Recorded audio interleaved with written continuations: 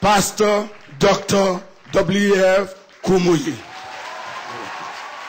Thank you, sir. Praise the Lord. I said, praise the Lord. The overseers have not decided where to have the convention next year, but I'm just wondering what it will be next year. This is the climax of it all. Praise the Lord. And for those of you who are here joining us for the first time tonight, you're in a good place. And if you are living around here in the Twin Cities, we want to invite you back. After the convention, the revival still continues. And God is solving problems here. When you come in, your problems are solved.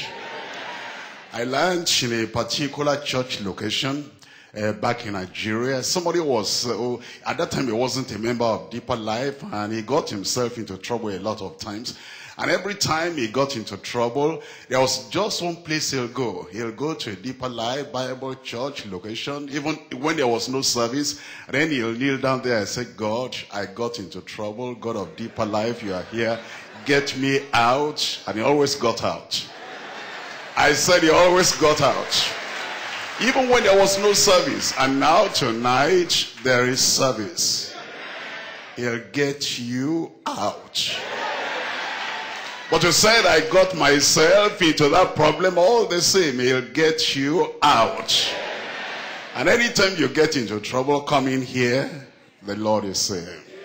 His power is there, and he'll solve your problem. Now, brother, that's Pastor Thompson Aderemi, and he's from Dallas. And when you get to Dallas, visit the church there, something good is happening there.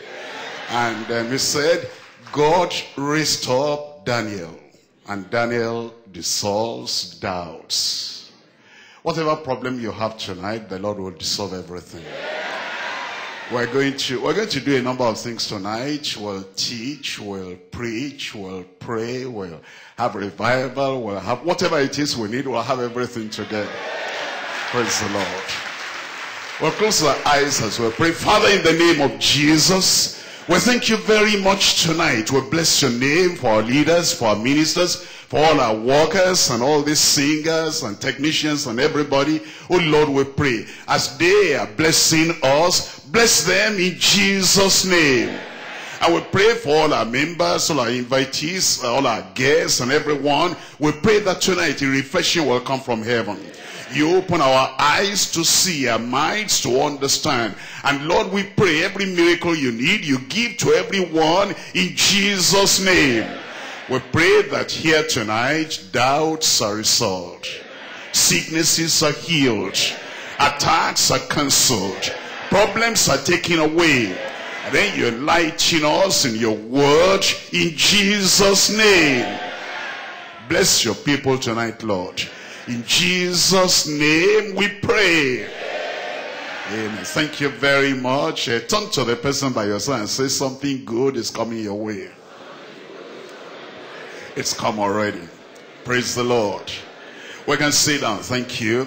Tonight we're talking about something very important.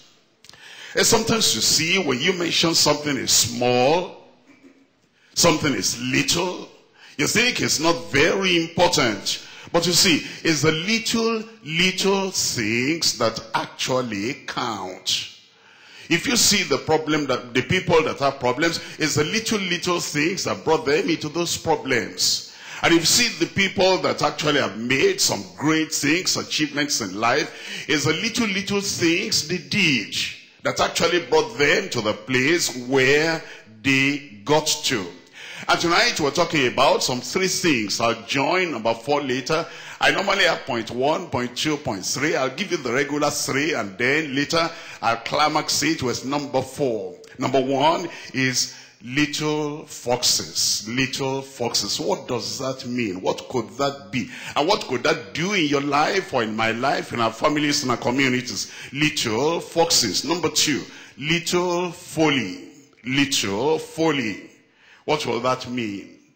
And what could that interpret or translate to in your life, in your ministry, in your family? Number 3, little fire. You'll find it's F, F, and F. the foxes, the folly, and then the fire. The first F I'll be looking at will be faith, little faith. But the major thing, number one, we're looking at little foxes. Songs of Solomon, chapter 2, verse 15. Songs of Solomon, chapter 2, verse 15. Take us the foxes, the little foxes that spoil the vines. For vines have tender grapes. It says, take us the foxes. That is, take away the foxes. What kind of foxes? The little foxes. Can I ask you a question? How many people do you think in this world are being killed by lions? If you just think about it, and think about way back in Africa, and think about these fierce lions, these terrible lions, and you've heard that maybe they killed this, and that. I'll guess that there are not too many people that have been killed by lions. I'm going to ask you another question.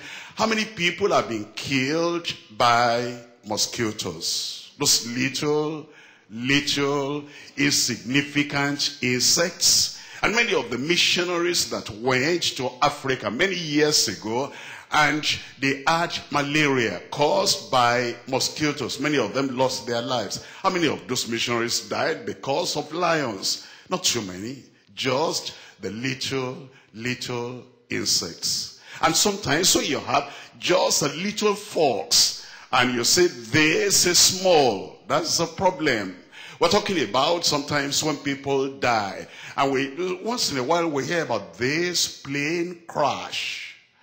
And we say, this is terrible. I'm asking you now, when you think about the people that have died of plane crashes, and you think of people who have died on just riding motorcycle, that little thing compared with aeroplane.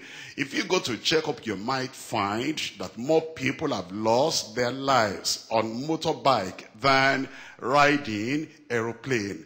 It's the little things that kill, that destroy. That's why here the man of God said, I've learned a lesson in life. That it's not the big things that destroy people, just the little things. And it says, because of this, here is my prayer. You see the great things to have during this convention here. So it's not a big thing that will maybe cancel those things. As you look at your Bible and you find, and we might be able to look at some of them. The people that lost their lives and they lost their relationship with and lost everything just because of some little things. And then they are not able to continue. You will continue. That's why the man of God here said, oh Lord, this is my prayer. Take away the foxes from us. The little foxes that spoil the vines. For our vines have tender grapes. Number 2 is the little folly. In Ecclesiastes chapter 10, verse 1. Dead flies cause the ointment of the apothecary to send forth sinking savour. So does a little folly. A little folly. That is a little bit of foolishness. You know, some people say, I can tolerate this, I can manage this, I can go along with this. After all, this is a little sin. You will not know in the nations, various nations, how some little comments will spark up a kind of conflict, national, international conflict, that maybe somebody made carelessly against another nation. And because of that little statement and that little folly, then you have a kind of combat battle between nations. We run to the New Testament. Now this is James chapter 3. In James chapter 3, we're looking at verse 5. James 3, verse 5. Even so is the tongue a little member. Even so is the tongue a little member. And boasteth great things. Behold, how great a matter a little fire kindles. How great a matter a little fire kindles. That one I understand. I'm sure you understand that one. You know, sometimes in the States, say you read about vast areas of land, totally devastated, burnt up. And then you hear that, you know, it's just expanding and expanding. And you're asking yourself, how did that all start?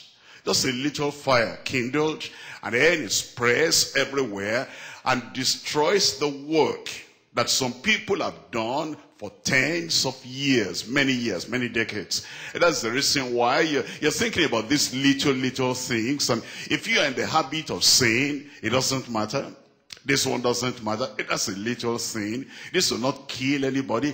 Those are the things that kill. Those are the things that destroy. That's the reason why you want to take care of those little things. I'm dividing the message to 3 parts. Mainly, number one, the description and protection from little foxes. First is the description of little foxes, and then we're going to look at the flip side, the other side of it, which is protection from little foxes. Number two, the defilement of little folly. And then we look at the other side, the purging from little folly. That means that you combine the two together. You have the defilement and the purging from little folly. Number three, the danger of little fire, and then the prevention of that little fire.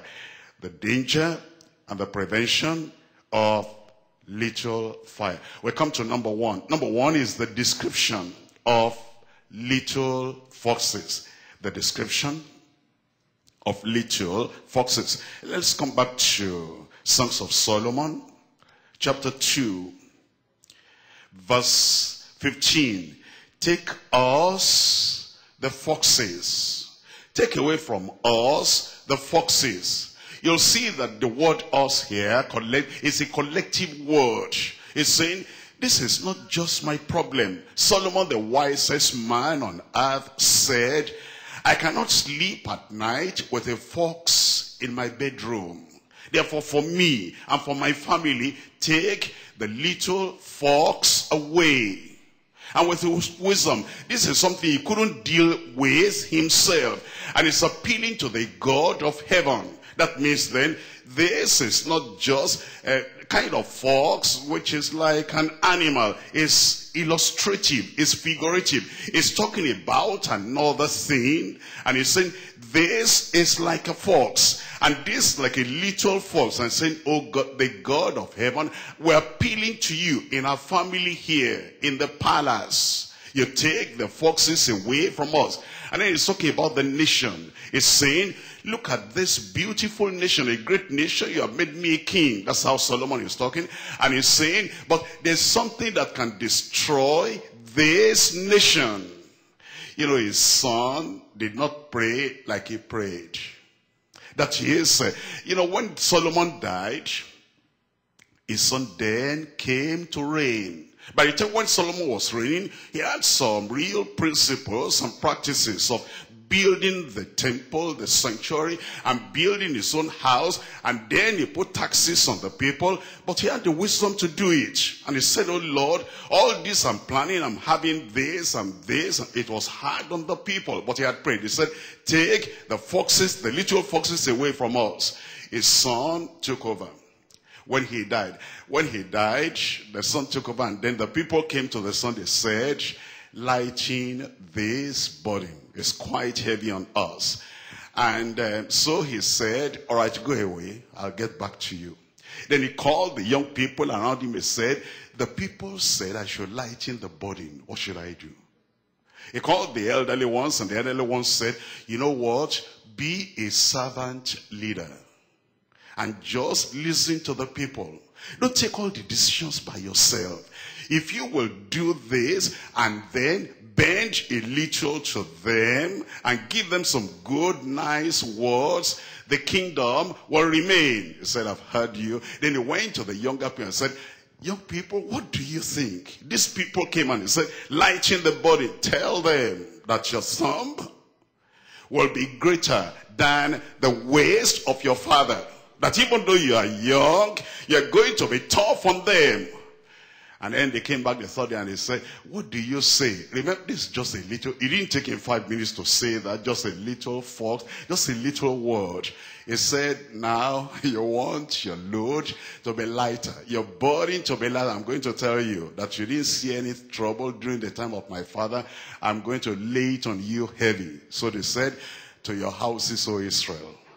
That little word broke the whole nation. That's the little fox. Take it away from us. Some little things we say, some little things we do that will just break the nation that David built up and the nation that Solomon built up. You have 2 generations. And now this young man taking over that nation, just a little word he said, everything broke up.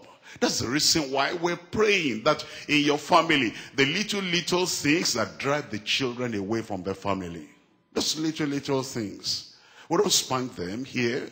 And we don't take something that will hurt them and beat them. No, but just the little things we say. And I'm praying for your family. These little foxes, God will take away.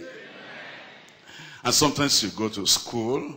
It's not the big things that make them drive us out and they say you can't be in this school again. It's just being late for about 5 minutes and not doing our assignment. Just little things we could have taken care of and we didn't take care of. And they say, wait, this one does not have any future. It's not thinking about the future. Just because of those little things. When you go for an interview, it's not that you don't have the knowledge. It's just, you know, the careless dressing, the carefree attitude. It's the little things that disqualify us. That's why we're saying, well, the great revival that is happening here now, because I know you have a revival already. The little things we need to get rid of. I pray the Lord will do it in our lives. Now, the foxes, I told you it's a kind of figurative statement, the foxes, that word. What does that mean? Ezekiel chapter 13. Ezekiel 13. I'm reading from verse 4. Ezekiel 13, verse 4. O Israel, thy prophets are like the foxes in the desert. Thy prophets are like the foxes in the desert. Now you understand, when you think about Israel, Israel had, number 1, kings. Number 2, Israel had priests. Number 3, Israel had prophets. Kings, priests, prophets. And to go a long ways, you know, my style of making you to remember things, the prince, the priest, and the prophet. Now, when you think about those 3, what do you think really happened in Israel? The prophets eventually, they became foxes. That is, destroyers. And that's why Ezekiel here says, O Israel. He looked at Israel. And he looked at the generations of covenant promises given unto Israel. That I'll make you this, I'll make you this. God literally said, I'll make you the number 1 nation in the whole world. There'll be no nation like you. And then the prophets were rising up. And Ezekiel looked at the devastation, destruction, the evil in the land. And he said, what has come on Israel? Why is it number 1 came to the last position? Why is it the people who are head and they're supposed to be head, they're now tail? He said, now I see. Israel, you know what has destroyed you? Your prophets are like the foxes. And they're just the little foxes. Some things that, you know, preachers do, pastors do, and prophets say. Some of those things that will kind of destroy the whole thing.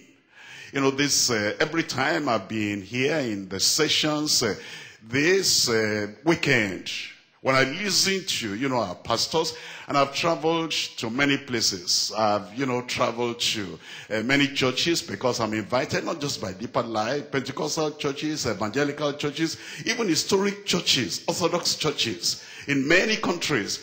And